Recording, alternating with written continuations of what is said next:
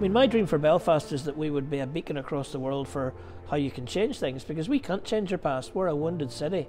We've wounded each other. We're a beautiful city and we're a wonderful city, but we are broken.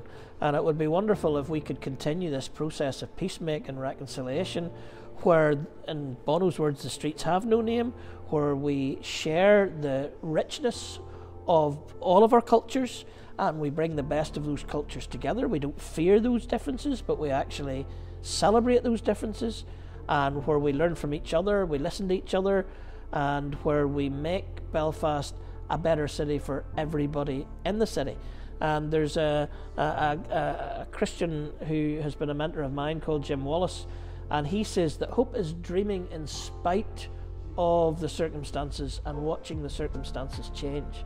And I think, in spite of what we might see as our circumstances in Belfast now, there are changes happening, but I would love to see those changes much more in the years that are to come.